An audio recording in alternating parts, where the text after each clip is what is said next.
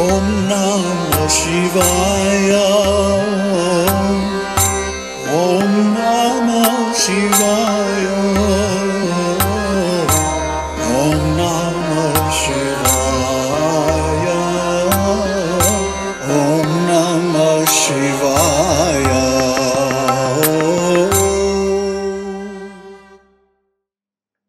Opponent.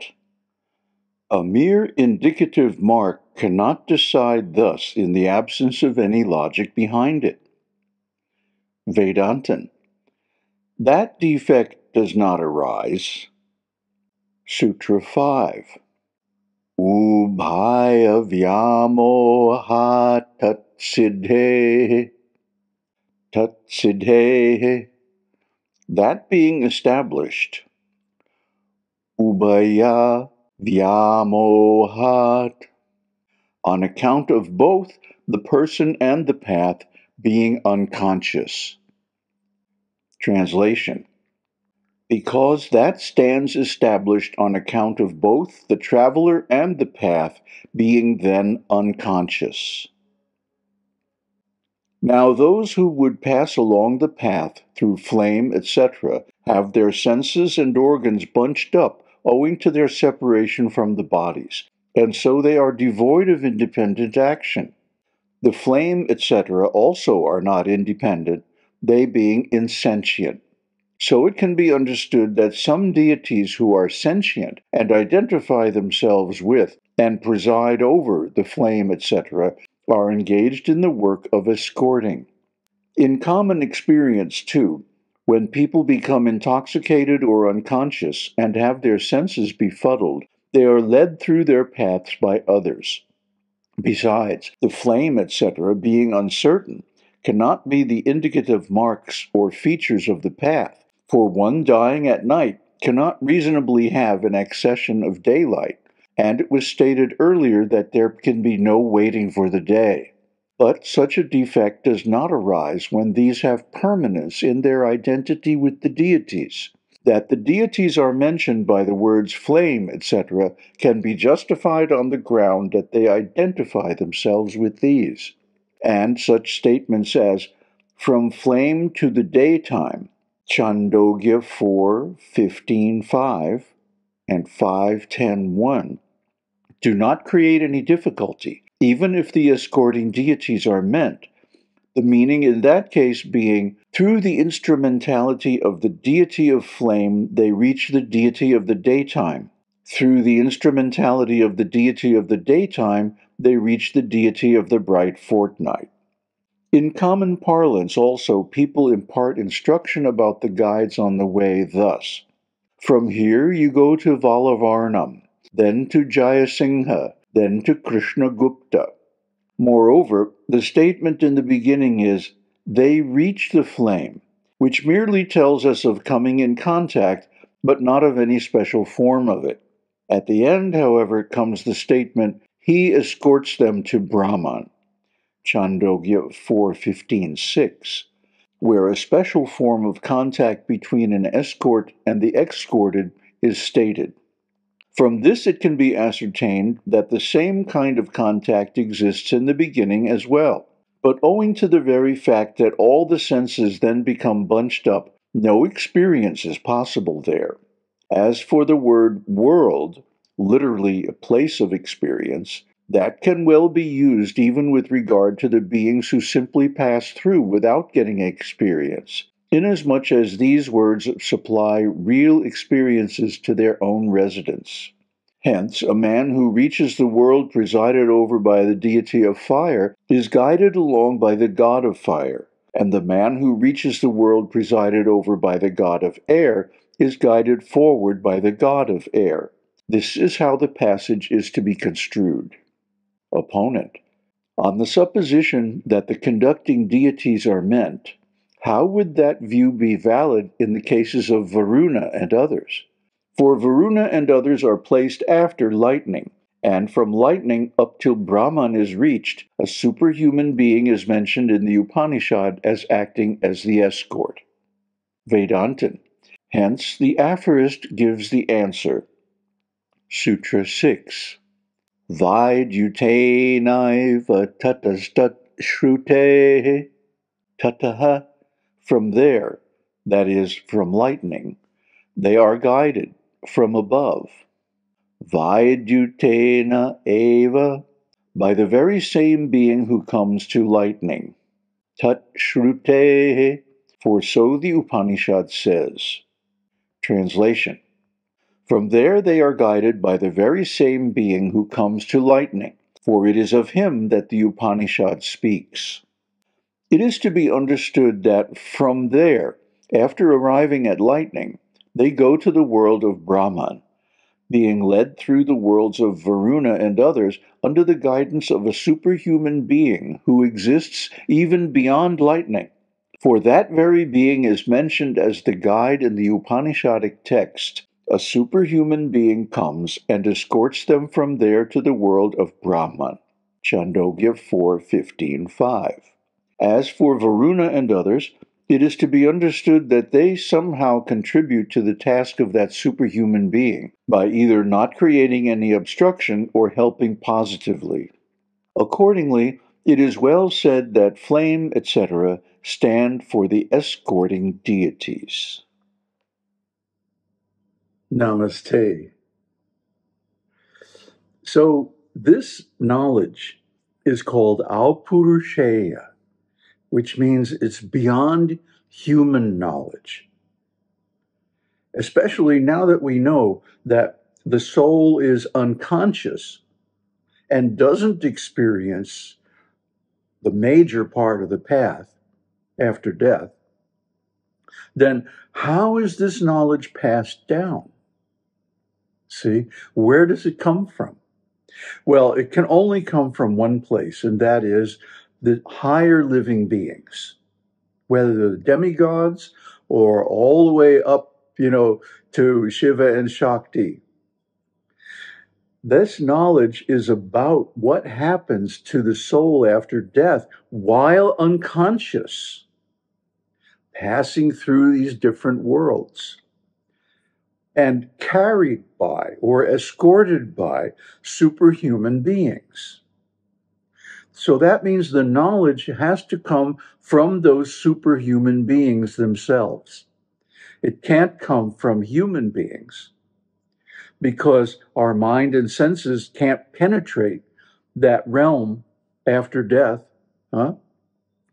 The jivatvam upadi, the covering that results in a living being, an individual living being, a human being, does not go that far. It's limited. Our knowledge is limited by our very nature as a being.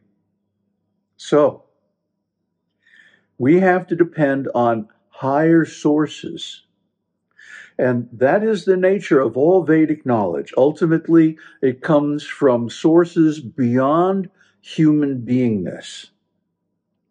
This is very important because, for example, I had one friend for a while until I found out that he doesn't believe in the absolute nature of the Vedas.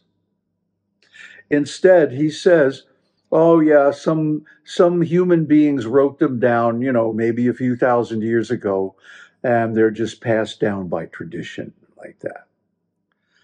So then, if that's true, how did they get this knowledge?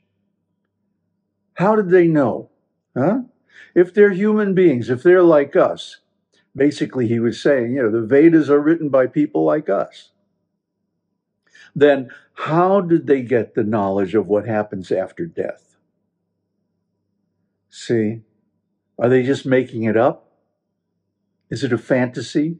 Is it a nice idea that somebody had, Smoke a little ganja and No. These are factual accounts. This knowledge is absolute and perfect. And it's beyond the range of human intelligence. That's how we know that the source of Vedic wisdom is beyond the human being. Has to be. Otherwise, how could we know, for example, the story of creation? which is narrated in quite a few different Vedic literatures. There were no human beings then. At the very beginning, there weren't even any demigods. Therefore, this knowledge has to be coming down from the very beginning. And what did the Vedas themselves say? That the Vedas are spoken by the breathing of Mahavishnu. See, Mahavishnu lies down on the causal ocean and goes to sleep. And what he dreams is what we call reality.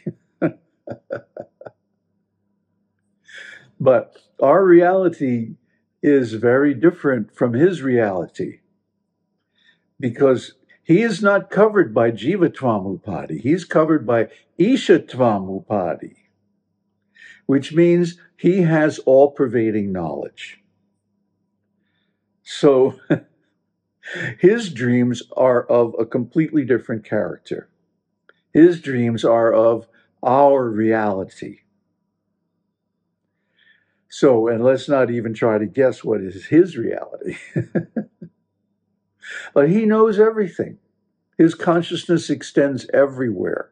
His presence is universal. That's what Vishnu means, all-pervading. So we can't second guess this knowledge. We can't speculate this knowledge. For example, in New Age spiritual circles, we hear about spirit guides. This is real woo-woo stuff. And basically, they say that these spirit guides come and take you on a journey in the astral realm. Well, this is all hogwash. It's simply imagination. It's not based on anything factual. It's just a dream. But it's a dream without reference to the Vedas, without any substantial basis.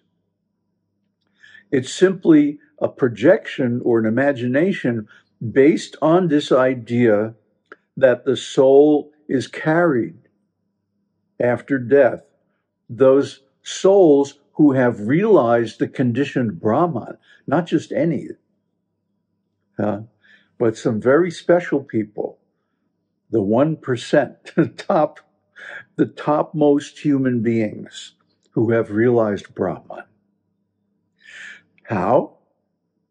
Well, we've gone over it a bunch of times on this channel through Karma Yoga, Bhakti Yoga, Raja Yoga, and Jnana Yoga.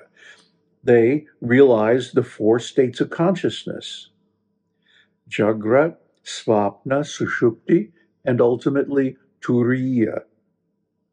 And when they do, they become qualified to go to the spiritual world after death, to go to the world of Brahman, which is infinitely superior to this world of the earthly planets. Because here there's birth and death. Nobody can stay here more than 100 years or so. Yeah, there are a few exceptions, and some yogis are reported to have lived a little bit longer, but it's not really significant. Whereas in the world of Brahman, one can live as long as the material universe exists. So, really, there's no comparison. You might as well say, till the end of time. So, this is what we're going for. This is what we're trying to attain.